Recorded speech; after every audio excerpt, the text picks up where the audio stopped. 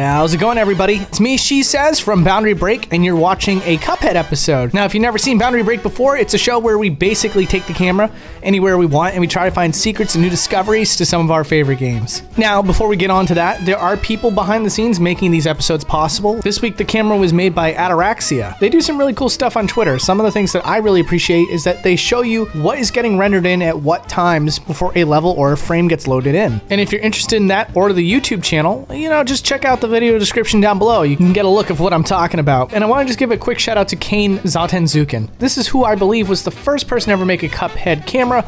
Unfortunately, there was compatibility issues, and that's where Ataraxia comes in. But I still tip my hat to you, sir. But anyways, with all that said, I just want to show you guys some really cool stuff that I managed to find out of bounds in Cuphead. Let's get started. Now, there is a lot to be said about the production of this game, and we're going to cover that. But first, I want to start with the basics. In the tutorial here, you can see there's a point in which you're supposed to be able to practice reviving another character. Taking the camera underneath the stage can show you that there is a second Cuphead that seems to die endlessly to be able to produce that ghost. Slowing down the footage here can show you a couple frames of animation while Cuphead is still alive. Now, you've already might have noticed that in some scenes that you've seen in this episode, there is no film grain. Well, I know that feels like heresy to a lot of Cuphead fans, I get it, but for this episode, there's going to be a lot of zoom outs, and so for clarity's sake, we found a way to remove that filter. It just makes the detail that much more crisp when you zoom it out. Like, for example, this running gun section. If it was with film grain, it would just be that much harder to see the outlines of all the small characters that are now at this point very far away. But I wanted to go back to that starting area. Now, it's not going to be animated here. This is because these are rendered frames. But here's what the scene looks like with the top layer that kind of covers over the well-detailed background. And here's what it looks like without. By the way, this just happened mid-production. Something very incredible is just taking place. I reached out to the guys at Studio MDHR to see if they'd be able to answer a couple of questions just to kind of add some accuracy to the episode. And Tina, who is one of the 2D animators on the team, reached out, which I'm very thankful for. So what happened was I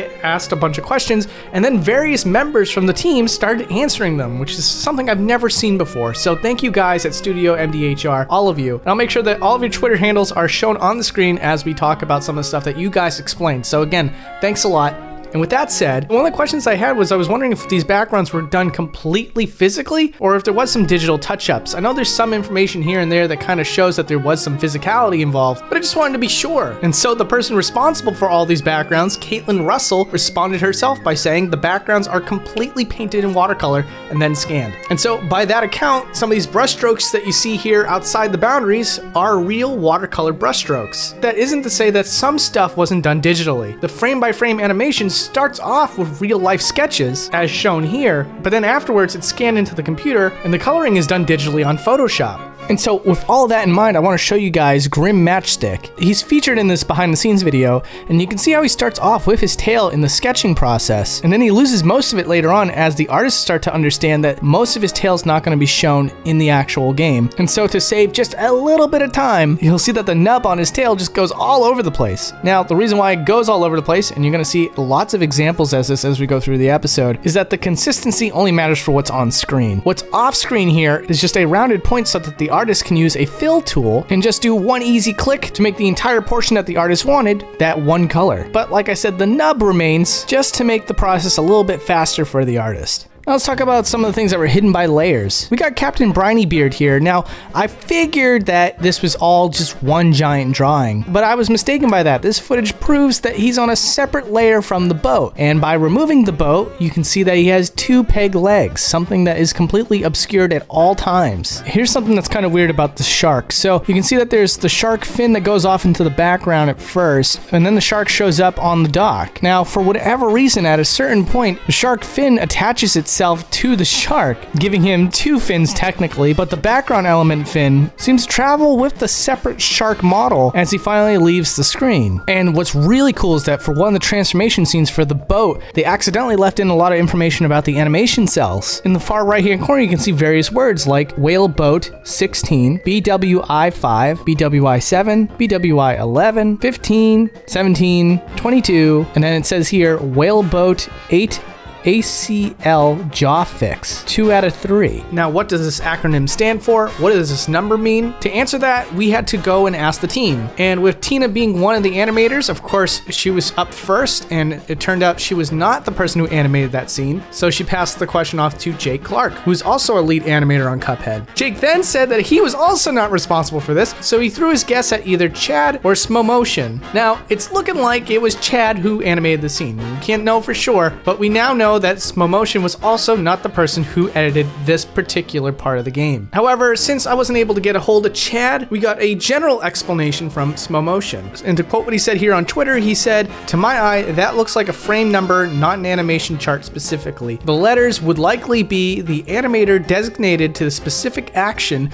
to keep their paper straight. Looks like they even wrote in the second frame Boat Whale Idle, BWI, then the frame number. So BWI stands for Boat Whale Idle most likely, and the numbers that are penned here look like they're the sequential order of each frame." Anyways, here's a run and gun stage here, and zooming out the camera just even a little bit can show you the canvas that these backdrops are made from. You can even see where the strokes end. It's really cool. But moving a little bit further ahead, you can see woodpeckers that are supposed to attack Cuphead, and moving the camera up can show you that it's just a neck. It's not much more than that, which you're gonna find a lot of in Cuphead. The team here really knew what they were doing when they decided to work in certain characters and enemies that just have parts of them show up in the stage. And much further ahead at the top of the tree, you have these characters that hold up little leaves for you. And if you stand on them, they get shot by something and then they fall down. Taking the camera all the way out, and I know that's a little bit hard for you guys to see what's going on here, you can see that the enemy drops all the way down here, and then it deliberately travels all the way back up. And what's even more fascinating is that it turns out that if we were to drop down there with them, there is an invisible surface that these characters land on, which I have to imagine serves as a trigger for them to eventually go back up and become platforms again. Now I want to talk about a few weird things that I managed to find out of bounds. In the mausoleums, you have these ghosts here that are trying to get to the urn, and they come from all sides of the walls. Now, when you pan the camera out, there's a drawing from each part where the ghosts seem to come from. And this is a bit unusual. You don't really see this in Cuphead, so I had to reach out once again because I just wanted to know if this unique drawing was meant to be seen by the player at one point. And programmer Kazuya Adamo, and I hope to God I am pronouncing that right, and she said there's sprites from some other boss that were meant to indicate spawn points for the ghosts. And by doing it like this, it allowed the designers to move it around in Unity in any way that they wanted to. Also got to ask her why exactly there are some forms of the bosses stored out of bounds. You see it all over Cuphead. Here's a couple examples right here. And although it's not done in every single instance, it's done in a lot. And she said, and I quote, "Basically, this just makes them easier to switch in or out on the fly. It's better for memory management to have the game objects instantiated at the beginning of the scene," which is really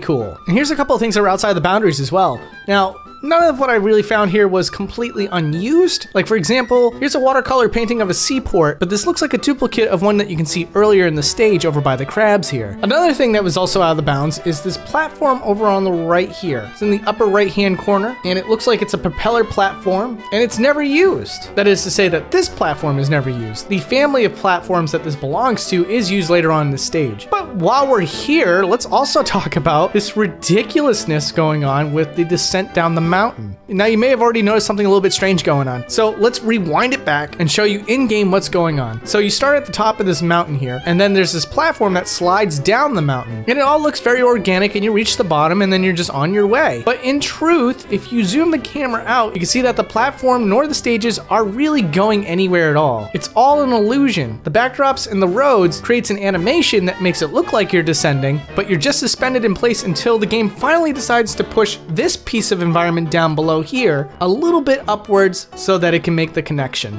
Now let's talk more about layers. It should be stated that Ataraxia donated a lot of this footage here, so I'm just going to give all credit to them, and again, links to their stuff in the video description down below. So first off, Cuphead is very charming. I think that goes without saying, but part of that charm is that in some scenes there are characters that are just spying on you from another side of a wall, which involves layers. First one that I can think of is this troll that eventually chases after you. He's just mean mugging you through this hole in the wall, and as you start start going through the platforms, he starts chasing after you. And by the way, here's a zoom out of his entire body, and it's pretty funny because he has a perfect circle going on down there. Now, I was just about to give all credit towards Ataraxia, but let's be honest here, this is some hodgepodge stuff that I wasn't able to get good footage for, so I'm just gonna take the fault for this one. If we have our editor Mike kind of zoom in all the way at the bottom of this footage here, you can see that it's just the head of the troll. There's no shoulders or anything quite like that. The animators went for the trouble of making a separate head model just for that one little scene, but then they did something similar with the cat as well. At a certain point, you can see the cat looking through another hole in the wall, but removing the layer that covers up this little scene, you can see that it's just the head of the cat. But the head of the cat is completely drawn. Also, just for fun, we can show how the rest of the scene is rendered in here. And it even reveals that there are layers to boss characters as well, with things like the inside of the can coming in first, then with the contraption going over that, with the plank of wood holding it up, and with the wheels being added last. I'll show you one more. We got Dr. Call's robot, and we're gonna show you what the whole scene looks like as it's getting rendered in. First, you start with the sunset background, then you start to add in the skyline, then you start to add in the city buildings, 3 layers of them in fact. Then we got the clouds, then the fence, then the garbage, the machinery for the garbage, more garbage, and now we're actually getting into the action here. And with the robot, it starts with the base,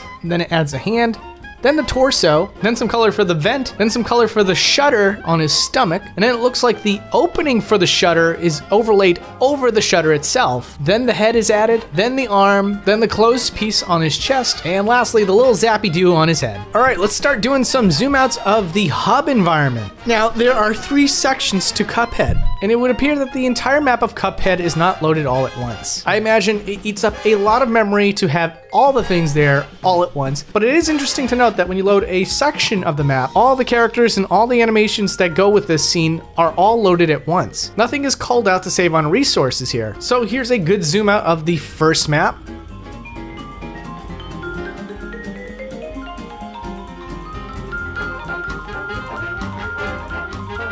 And here's a good zoom out of the second map, but here's something really cool about the second map. There's a little bit left over of the third map that's out of bounds. And if you look at the spots where there should be buildings animated for the third map, you can see that the artist left white canvases for the animators to put in place. And again, it's great because you can see the sketchy lines and watermarks and brush strokes that bleed into the white part of the canvas. And lastly, here's a zoom out of the third area. Thank you so much to Mana, Steven Olson, and the Unknown Gamer for being incredibly generous with donations to help support the show. It's difficult times for ad revenue, folks. If you want to help, it's a good time to do it.